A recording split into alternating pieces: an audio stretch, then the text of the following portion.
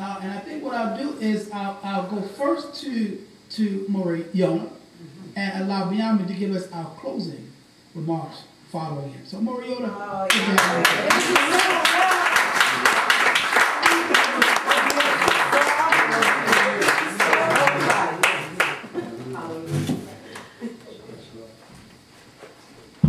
First and foremost, giving all praise to Hashem, our King, King of our ancestors, Elohei Abraham, Elohei Yishak, Elohei Yisrael, giving honor to the Bima, Rabbi Shalom Levi, the spiritual leader of Beit Elohim, Rabbi Benjamin Levi, giving honor to the rabbinate, to all the houses, the elders, the brothers and sisters. I greet you in the tongue of our forefathers. Shabbat Shalom Aleichem. Hallelujah, Baruch Hashem. I'm on a kind of like, I always love to hear when Rabbi Shalom or Rabbi Ben come up, because they always bring things that I'm kind of like thinking about, you know. And what Rabbi Shalom just discussed is very heavy, because when you read the first line of the Sidra here, it starts off, Vaydaber Elohim El Moshe Vayomer Elao Ani Hashem.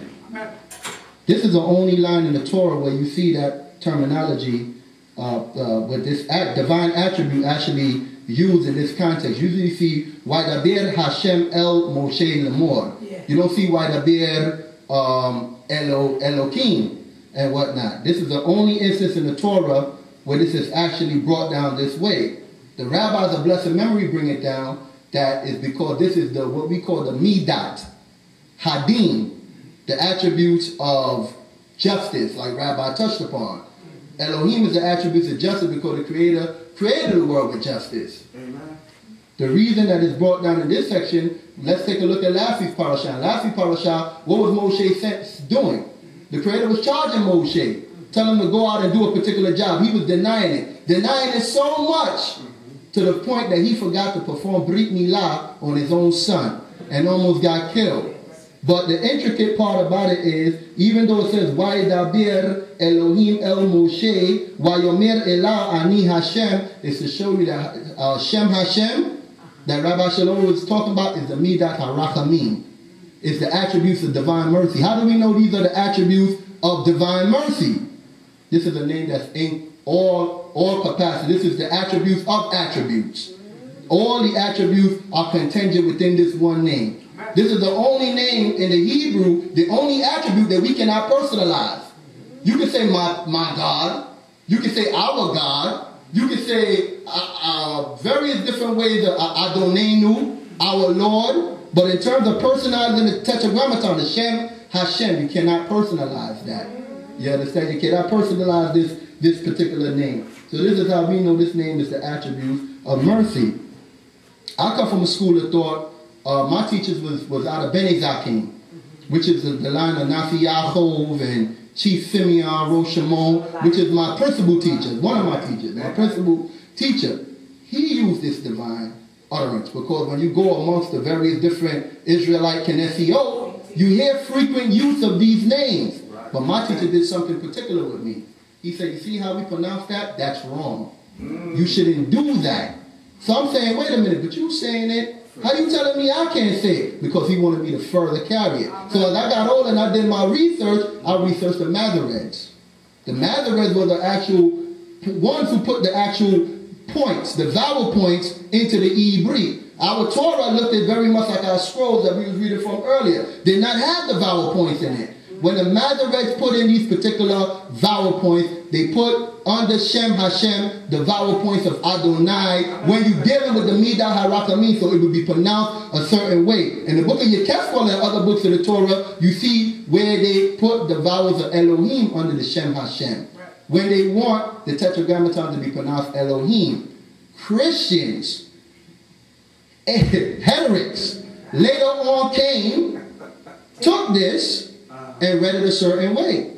Now, in our return to the Creator, as Israelites, in our Shuvah, most of us being Baal Shuvah, being masters of return. In our return, our people from various different parts of the diaspora implemented, like Rabbi Shalom so eloquently said, how they say the name of the Creator.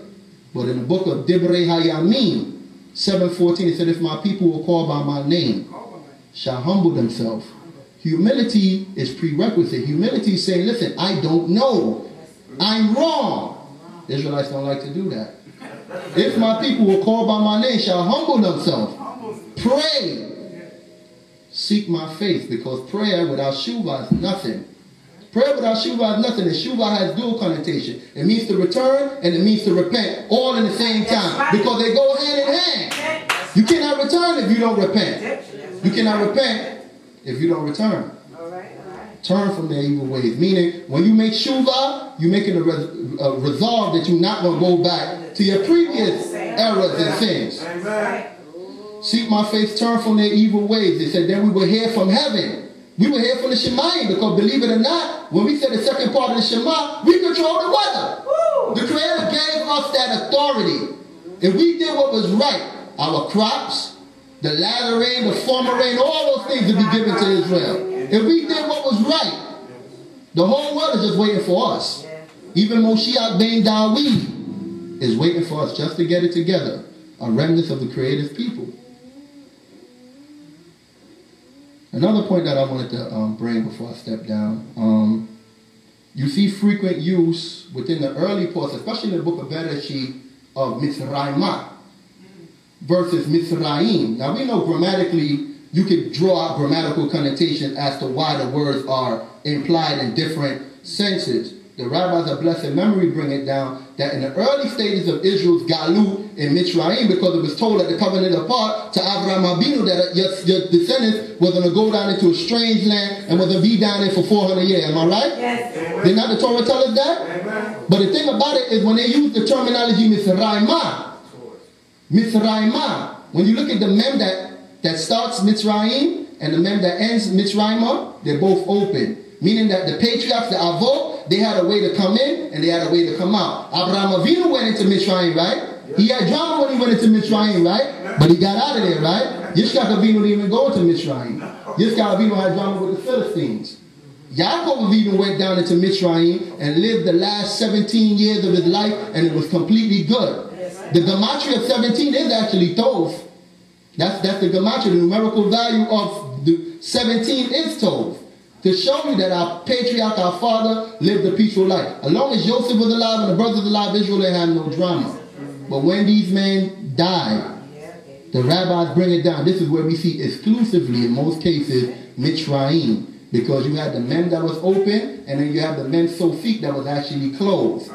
To show you that it was the Most High who was going to wrought a miracle for us to bring us out of the land of Egypt. Because by this miracle, we as Yisrael was going to be made a nation. We were going to be made a nation. You know, so there's a lot of beautiful things to be brought down. Now we, as Israel, we have to make this shuvah. We got to return now. There's a lot of things within our nation that aren't correct, and we have to speak out on it. Just like Rabbi Shalom did, because there's a lot of people in the nation that just do things and say things out of habit and out of a lack of knowledge. You understand? And you have teachers in Israel, so the educational level has to come up higher. It has to come up higher. It said where there's no vision, the people perish. The people perish. But with that, I'm going to say Shabbat Shalom. I'm going to sing one song.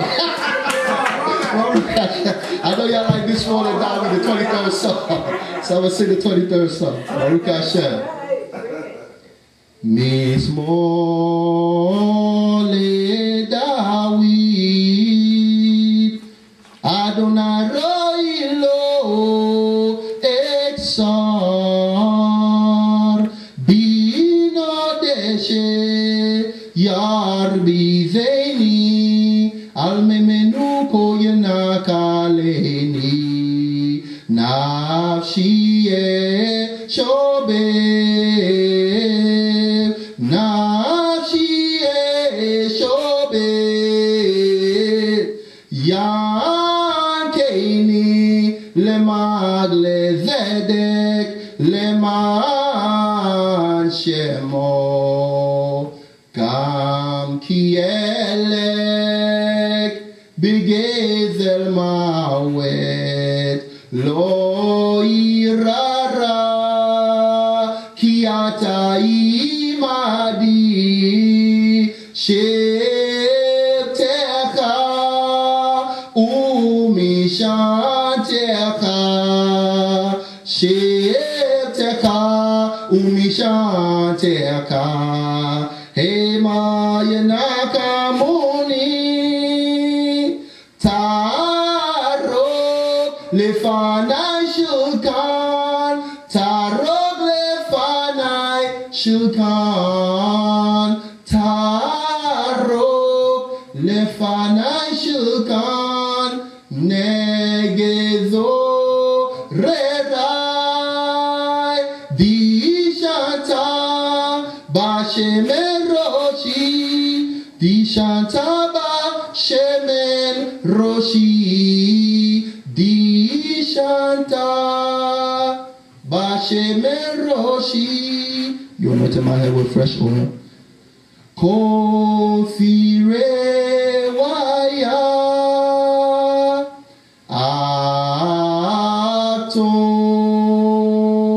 Ato Wakefed Yedefuni Khali Mekaya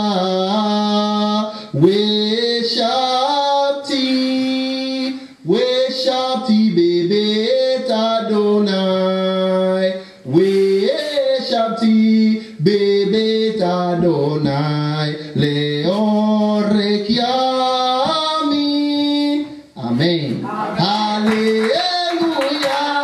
Hallelujah. Hallelujah.